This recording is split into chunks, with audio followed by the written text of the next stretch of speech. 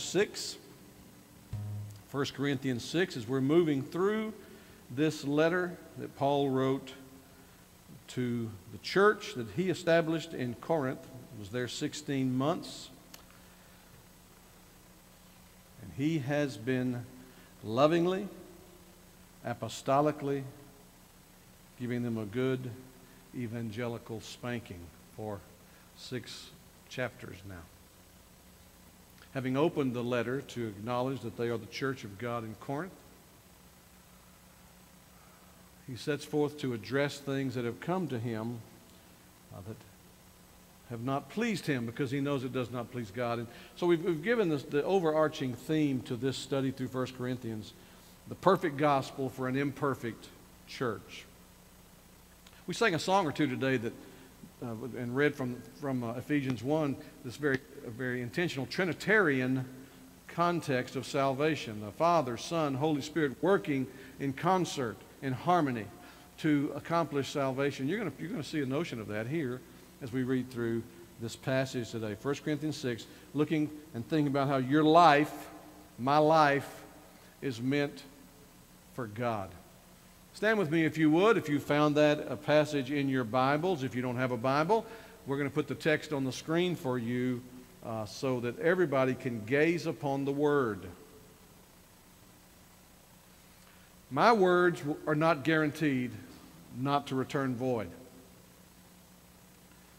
God's Word, when observed, taken in, His Word that goes forth from His mouth, that is attended by His Spirit, we have the promise it will not return void.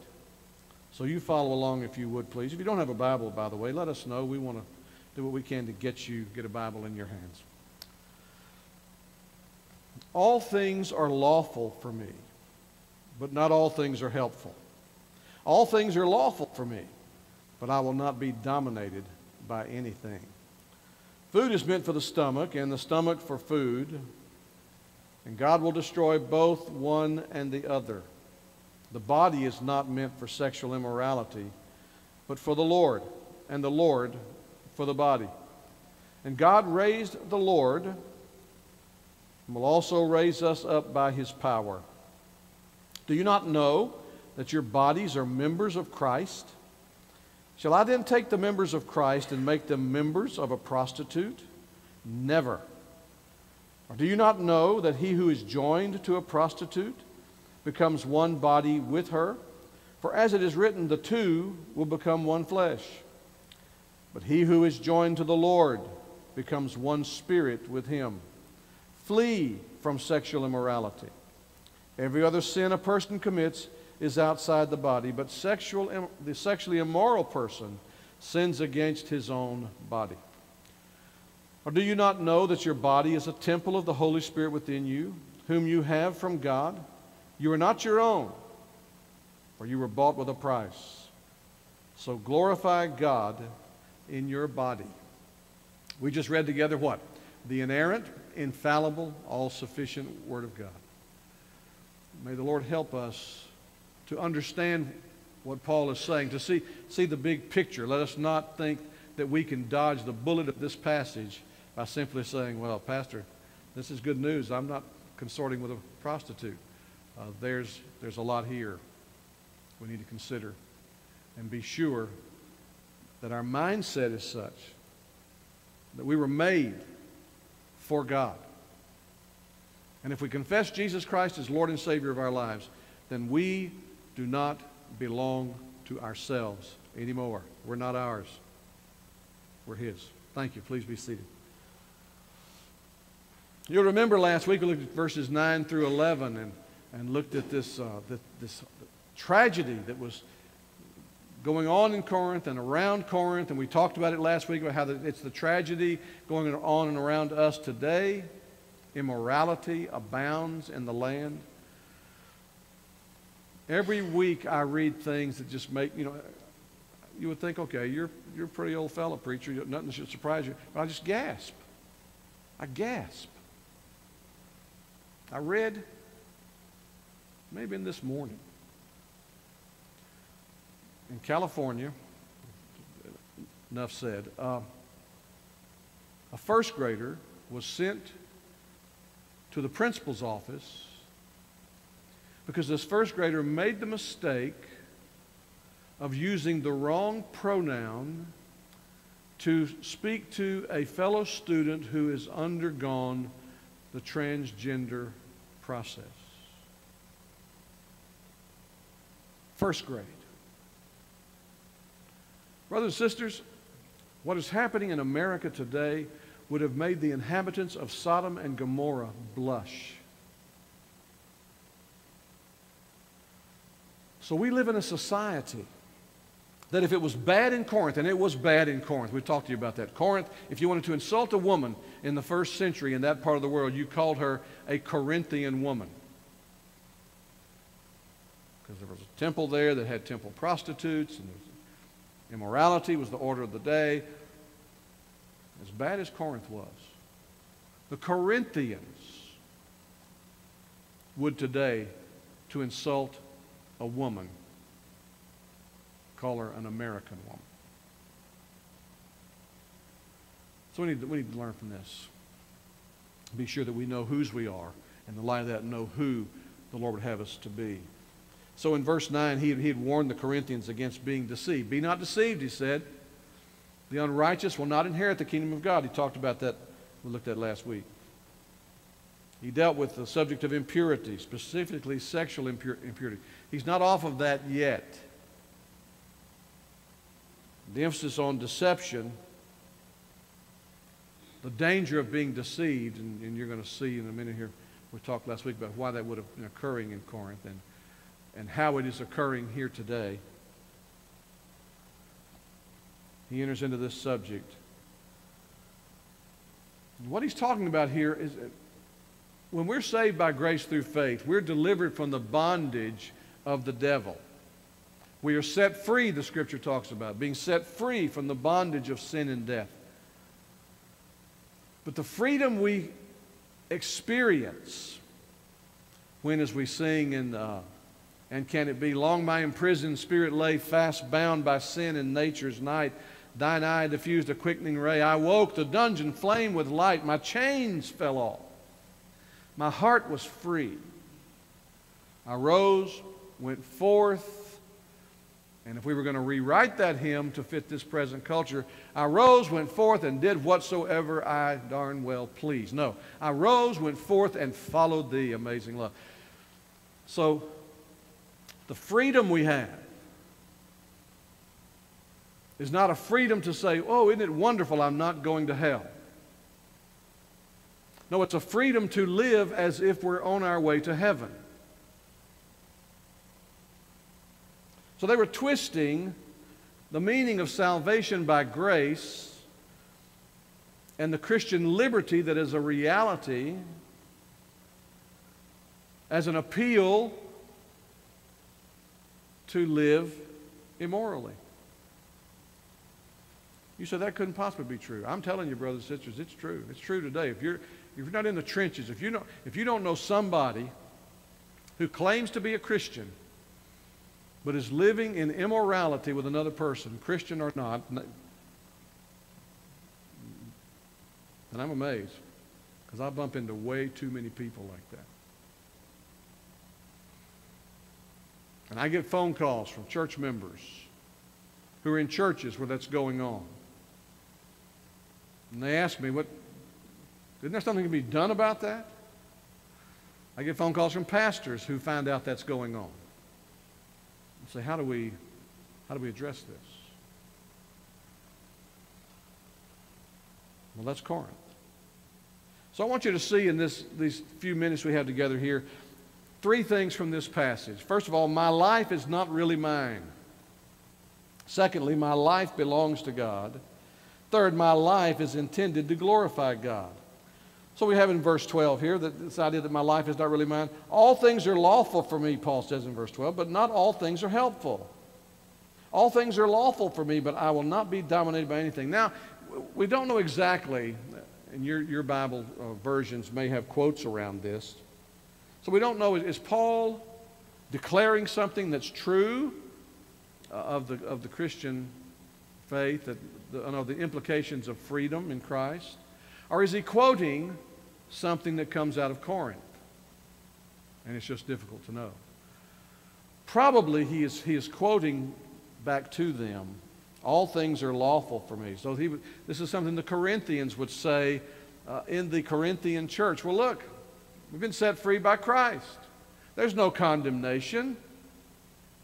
We're in Christ. Everything's permissible. Maybe they're twisting something Paul had taught them about Christian liberty during the 18 months he spent at Corinth. You know, we're coming up on the 500th anniversary of the Protestant Reformation. I'm just going to remind you that when we hit the end of September, Sunday night, heading into all the month of October, we're going to begin to take in and look at the five onlys, the five solas of the Reformation, because we need to rediscover those things today. And Martin Luther, who was the father of that, who unwittingly started that by nailing the 95 theses, the 95 points of contention he had with the Roman Catholic Church of the day. If you've read Martin Luther at all, you know he will say some crazy things. I mean, some things that make you go, And if you take him out of context, for example, he said one time, love God and sin all you want to. What in the world? But he goes on to say, because if you truly love God, if you've been born again by the grace of God, and you sin one time, that's more than you want to. Your want to has been changed in the gospel. So he would say some things. And so it's perhaps that they've taken Paul's teaching, and Paul's quoting back to them what they're saying. All things are lawful for me, but not all things are helpful. You know, I mean, you're free to sleep in on Sunday morning, but that doesn't help your soul, and it doesn't help the souls of those looking to you.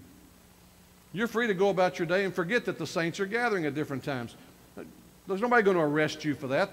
The synagogue police are not going to come get you. But is it helpful? You're free to live in a culture, but you better be careful that you don't let the culture draw you in. We're free to go into to this culture to share the gospel, but we better be careful that we don't bring that culture into here, into the church of the Lord Jesus Christ. You know, there's a lot of things that we can claim freedom in. Commend to you a book, Shadow of the Cross, Studies in Self-Denial by my friend Walter Chantry. It's one of the great reads. It's a little book. It won't take you long to read it. And he makes a statement in there that Christian liberty, Christian freedom, the field, he calls it the field of Christian freedom. Because we're not under law as a condemning tool anymore. We're under the Ten Commandments as a guide, but not under law to condemn us. He says the field of Christian freedom has a fence around it. And it's the fence of self-denial. Dawson Trotman, in his challenge to people, he was the founder of the Navigators, a great disciple-making organization, said, others may, I cannot. He's talking about Christian freedom, Christian liberty. Others may, I cannot. So Paul is saying here that not all things are helpful. All things are lawful for me. I think he's putting that back in there. But I will not be dominated by anything. In other words, I won't, in the name of freedom, let anything, any vice, any activity, any habit take me captive. Why? Because he's captive to Jesus Christ. You're going to see that here. So this notion that, and it's a Gnostic idea, G-N-O-S-T-I-C. We've talked about the Gnostics before, the two branches of them. The docetic Gnostics and the Cerinthian, not Corinthian, Cerinthian Gnostic. And they approached two ditches with damnable errors, both of them. But they would talk about how, well, since the body is sinful, well, it really doesn't matter what you do in your body, does, as long as your spirit's clean. That's a branch. Paul's battling with that. So he goes on to say, my life belongs to God. You see, if you profess to be a child of God, if you profess to be saved by grace through faith, whether that happened to you when you were 6, 7, 8, 9, 10 years ago, or whether it happened to you in the last year. We sing, I surrender all to Jesus I surrender, all to Him I freely, not begrudgingly, freely give, and I don't take it back, by the way. I will ever love and trust Him. In His presence, daily live. I surrender all. Jesus said, you want to follow me? You want to follow me? He didn't say recite a creed, did He? Though we believe in expressing our faith. He didn't say give up this, give up. He said deny yourself. And I'm afraid we've raised a generation of Christians who think they can live indulging themselves and call themselves Christians. And that is just an impossibility. Or else Jesus is a liar or speaks tongue-in-cheek. So Paul is going to press this. When you became a Christian, you gave up your rights. And boy, you want to get stoned today? Go out in public and tell people that. You a Christian? Well, sure I am. You have no rights. Wait a minute. But I'm an American. I can say anything I want to do. I can tear down statues. I can dig up graves. I can live like I want to. Nope. Nope. Nope. Mm-mm. Not true. The challenge of living, Jeff prayed earlier, and I thank God we live in a place where we don't wake up every day. I didn't get up this morning thinking, now I wonder if the authorities are going to break in and arrest us today. You don't think that. We live in a wonderful country. The challenge, though, of living in that kind of freedom is that you become an American who happens to be a Christian rather than a Christian who by God's providence happens to be an American. And there's a difference. There's a considerable difference. So, my life belongs to God if I've been saved by grace through faith. That's what Paul says in verses 13 to 17. He goes ahead and quotes something else that apparently was going on there. Food is meant for the stomach, and the stomach for food. Now, so that's kind of a interesting way of saying, and you can hear Paul teaching. We're going to get in 1 Corinthians a little later where he goes on specifically about Christian liberty, food offered to idols. And you can hear them taking that out of context from him. Well, look, it's just food. Just eat it. And God will destroy both one and the other. In other words, the food you eat isn't going to be any good a few days from now. It served its purpose. And the stomach, your body's going to be destroyed. And then he takes apparently he goes where they were going with this. Well, if it's just food and it's just my body, the body is not meant for sexual immorality, but for the Lord. And you can almost hear him challenging the Corinthians who extrapolate out, well, if the body, if food is meant for the stomach and the stomach is just for food, then the body is meant for sex and sex is just for the body. You can almost hear him saying that. Paul says no. You can't take freedom that far. And yet I've talked to people years ago and within the last few weeks who look me square in the eyes and say, well, I know that it's wrong, but gee, can't I be happy? It's a Corinthian perversion. You love God? Yes, I love God. God says, if you love me, you'll keep my commandments. God raised the Lord. Notice he appeals to the gospel. And God raised the Lord, that's about Jesus, and will also raise us up by his power. In other words, this is not all there is, folks. Don't live as if this is all there is. If you're a child of God, born again by the blood and righteousness of Jesus Christ, as the Spirit applied that to your life, then this is a pretty short window when eternity is taken in view. This is a blink in the mind of God when eternity comes on the horizon. When you believe that and you live like that, then you see value in self-denial. But if you live like this is all there is, then you're just going to hang on for all you can get. God raised the Lord. Do you not know? So we've inserted, look here. Do you not know that your bodies, that is your life, your physical being as you experience it on earth, are members of Christ? When he says that God raised the Lord, that's the resurrection is in the aftermath of the crucifixion where Jesus dies in the place of sinners. Not know that your bodies are members of Christ? When you said yes to Jesus, when you responded to the invitation and confessed your sin and acknowledged your trust in Jesus Christ to save you, you've been made a member of Christ. He's the head, Paul will say. We're the members. I'll talk about that when he talks about the gifts in chapters 12 and 13 and 14. Shall I then take the members of Christ, that is my life, my physical existence, and make them members of a prostitute? What he's using this analogy, that when you come to Christ, you're joined to Christ spiritually. He uses prostitute here because remember Corinthians, the town of Corinth is teeming with temple prostitutes. And I have no doubt in my mind that when this letter was read to the church at Corinth, there were women sitting there. There were also male prostitutes, by the way. Men and women sitting there who had been saved by grace through faith out of that false religion. Who had spent their years as children into adulthood of their bodies being used in the name of worshiping pagan gods.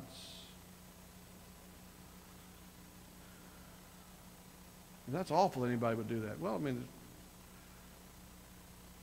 Oklahoma City is one of the 4 or 5 major hubs for trafficking, sex trafficking of children in this country. It's a major intersection of several major highways. People have been busted this past week for this in Tulsa. So, shall I take the members of Christ? In other words, if I've confessed faith in Christ, if I've come out of the culture and now I'm a part of the Corinthian church, and in the name of freedom, in the name of liberty, join myself to a prostitute? Never. And he uses a strong negation in the Greek. I mean, it's intense. No way. May it not be, is what it says. May it never be. Or do you not know? So he's using this over 15, 16. Do you not know? It was one of Jesus' favorite expressions to the Pharisees, the legalists. Don't you know? Haven't you read the Scriptures? Do you not know that he who is joined to a prostitute becomes one body with her? For it is written, and notice here.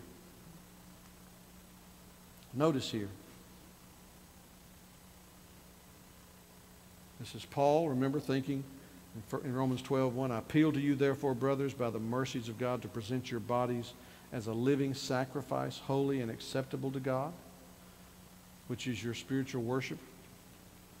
You're connected. He says in another place, while we're looking, 2 Corinthians 12:9 and 10, God said to Paul in that encounter where he had that thorn in the flesh, my grace is sufficient for you, for my power is made perfect in your weakness.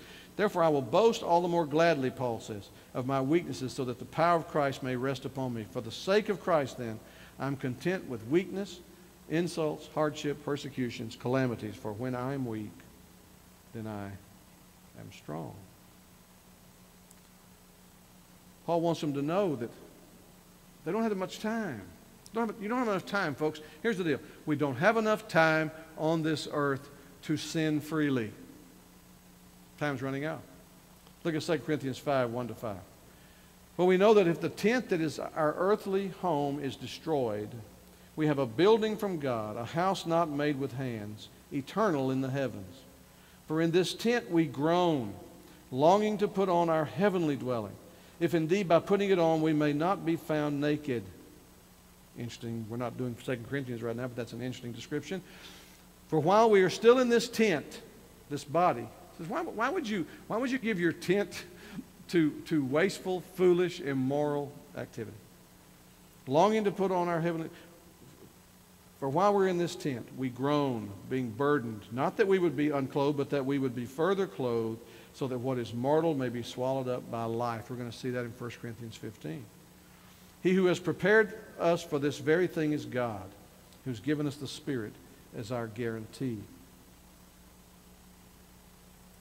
You see, he talks about this, the two shall be one flesh. He's citing Genesis 2:24.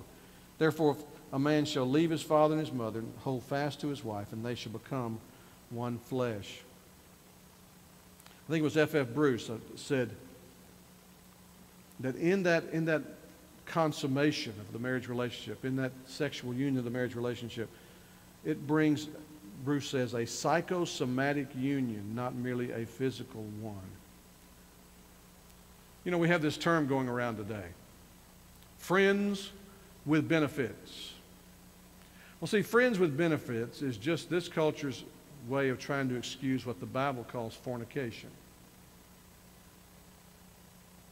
The carrying on between two people, a man and a woman, or in contemporary America, a man and a man, or a woman and a woman, or on, and I got to stop there, but as if they are in a legitimate married relationship. We talked about this last Sunday night. We were looking at the Song of Solomon.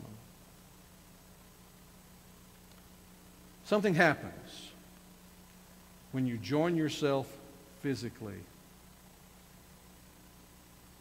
in that union, in physical intimacy to another person.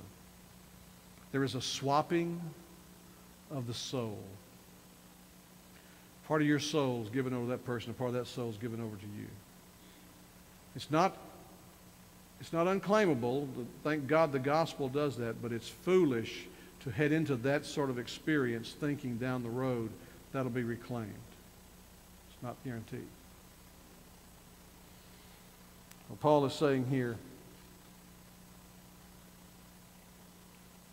the two should become one flesh. But he who is joined to the Lord becomes one spirit with him. Here's the argument.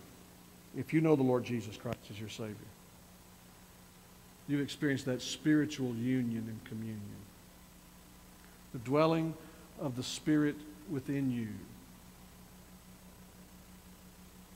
Now, he's talked at this point, he's going to summarize it again, about our relationship in salvation to God, to Jesus, and to the Spirit.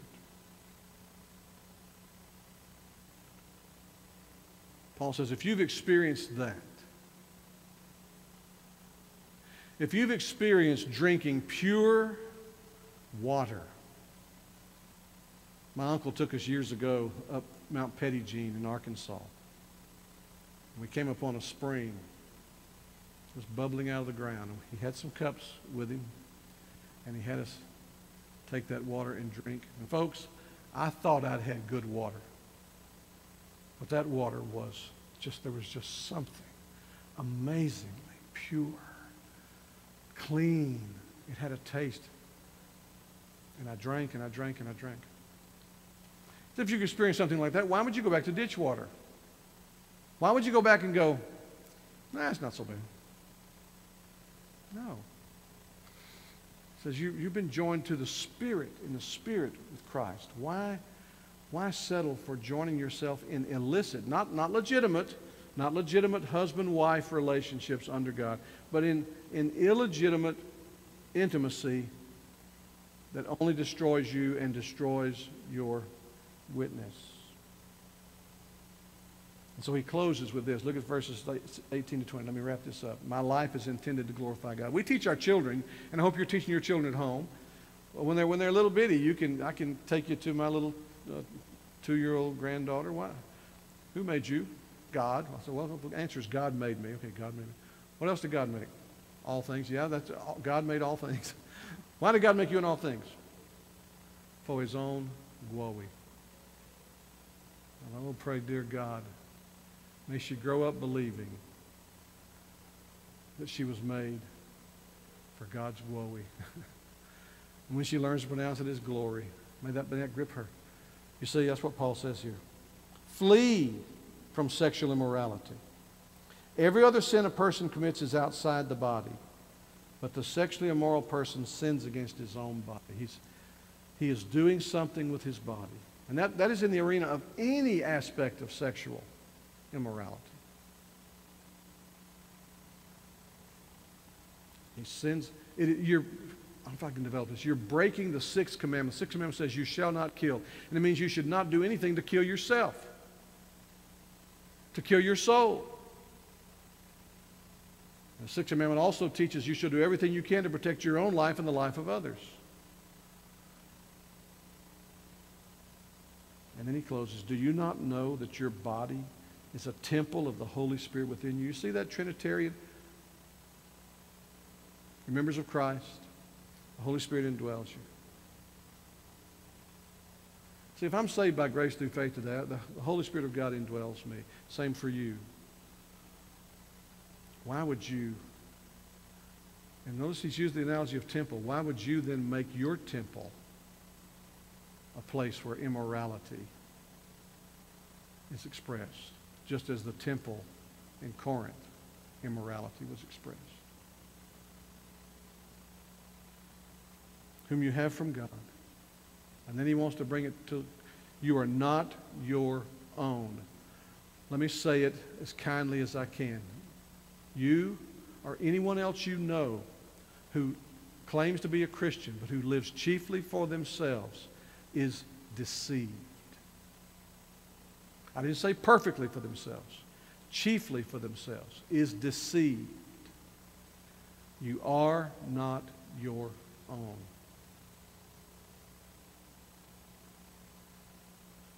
Then verse 20, for you were bought with a price. That image there should conjure up slavery for you. I know it's not popular today to talk about that, but brothers and sisters in Christ, we are bond slaves of Jesus Christ. We were set free from the bondage of sin and death to serve the living Savior. And if we think we can come out of the darkness of sin and death and then live any old way we please, setting our agenda, our calendar, going our way, when God has clearly spoken in Scripture and said that is wrong, then we are deceived. And what's happened is we've played into the hands of the enemy of our souls, who does not come like the head-turning monster in The Exorcist, but who comes as an angel of light saying, hey, man, it's okay. It's okay. Don't take it so seriously. You need this. You deserve this. That's how he comes. And he's luring multitudes of Christians, professing Christians at least, into hell. And he's luring multitudes of Christians astray, to be shipwrecked, have their faith shipwrecked. Paul is very concerned about Corinth. We in America today should be very concerned about how much the culture, all the culture has to do is go, and we run off like little puppy dogs. And yet we see something clearly taught in the Scripture, and they go, oh, well, golly, man, that's just so hard.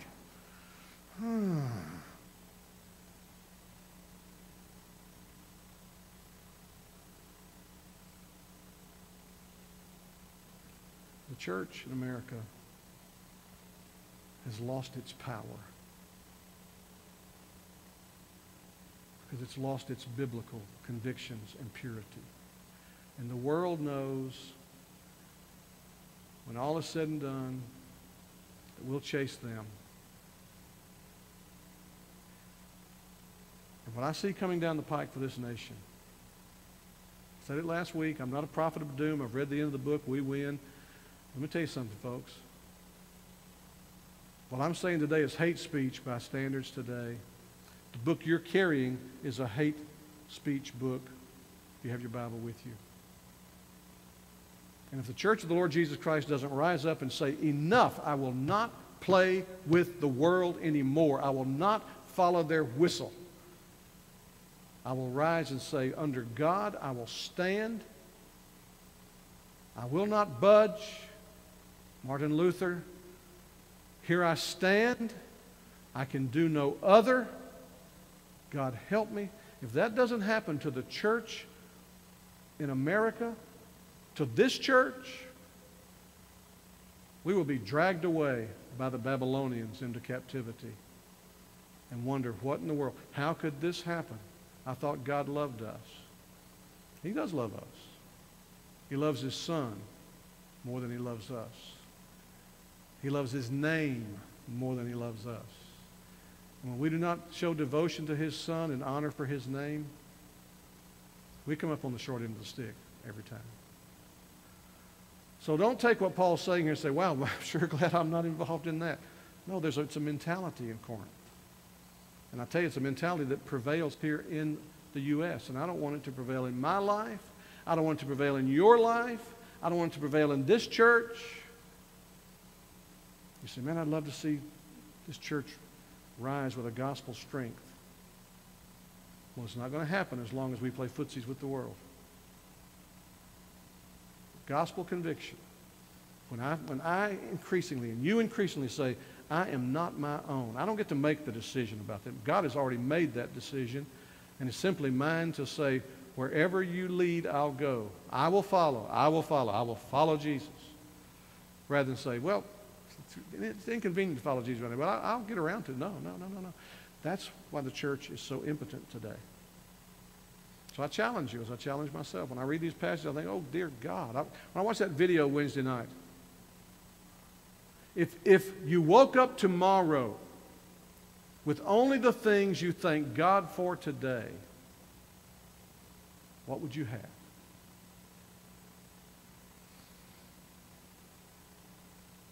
If you woke up tomorrow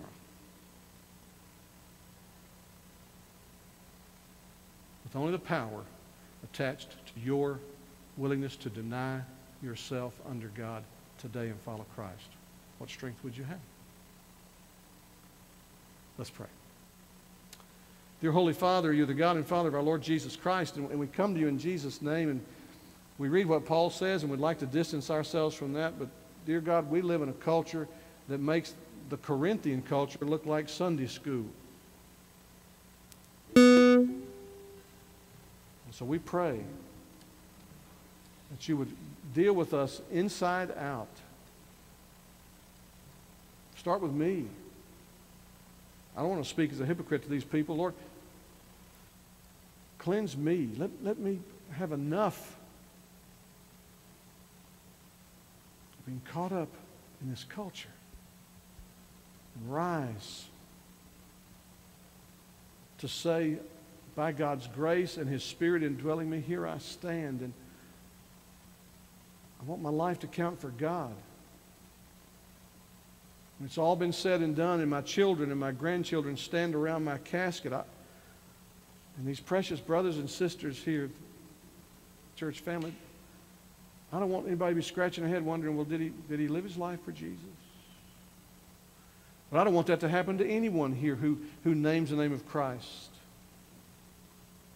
Help us to leave a spiritual legacy that our children can follow, that our grandchildren can have pointed to them. This is what it's like to be a follower of Jesus Christ. Help us not to fizzle out. Help us not to quit, to give up on your word before we finish, Lord.